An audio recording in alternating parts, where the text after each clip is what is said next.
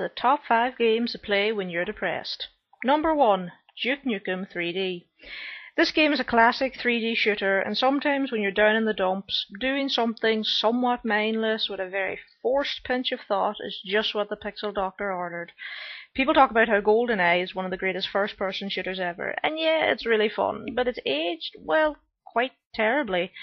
Duke Nukem 3D, however, is still very playable, and the graphics, for some gritty reason, don't annoy people that much. In fact, when the HD versions of the game came out, a lot of people, myself included, didn't really enjoy the look of it, and so went back to the original edition of the game.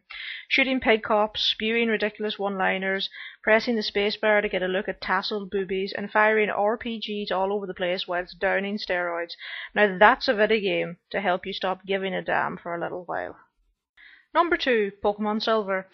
Pokemon Silver is my favourite of all the handheld Pokemon games, and while you could apply any of the games to this list, I'm going to stick with this one.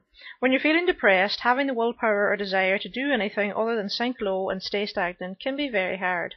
You need a game that offers a bit of variety, a colourful palette with cute creatures, and some cool 8-bit music. If you throw in some story, some grinding that ends up becoming an enjoyable fixation as you make your party grow more powerful, then you've got a game that helps occupy your time without being something that requires deep, meaningful commitments, but still provides you with substance. Number 3. Deadpool. Fed up with serious games where gameplay is nothing more than roaming around, hoping to unlock the mysteries of nothing but invent your own entertainment? Sick of the same old brown and grey shooters clogging up your shelf?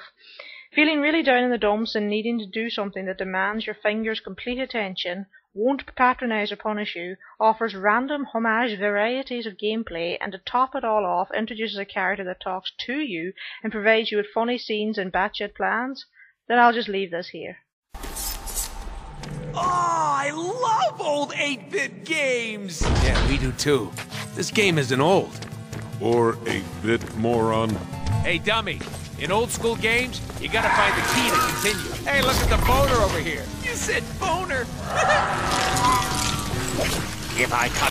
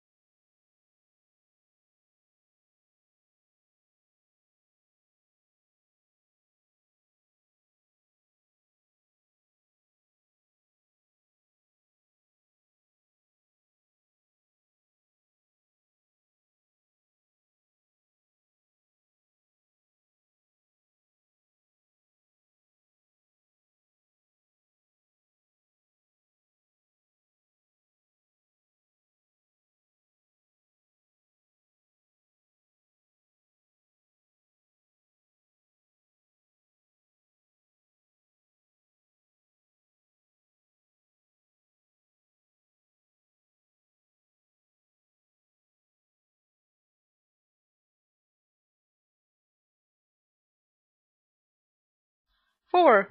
Left 4 Dead. One of the biggest bummers that accompanies depression is the feeling of loneliness. Gaming can bring people together, and one of the best games for doing this is Left 4 Dead. You can play this with friends you already know, or you can play it and make more friends. Help each other out, be helped, have your back covered as you and 3 other players try to survive from one safe house to the next. It's crazy, it's frantic, it's bloody, and it's all about teamwork. When you think that you're alone, being part of a team where the goal is mutual and the hacking of overweight smelly zombies is tag-teamed can brighten up your evening. Number 5. Beat Buddy.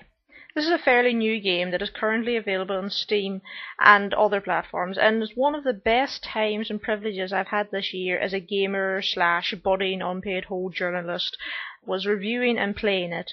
I did a review, and you can find a link for it in this description, and that tells you a bit more about the game.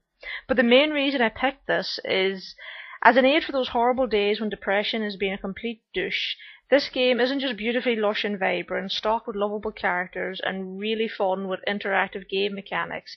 It's the music.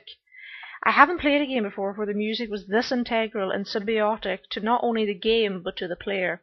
I found myself bopping along, moving different parts of my body that I didn't know moved that way while playing the game, even when traversing tricky obstacles.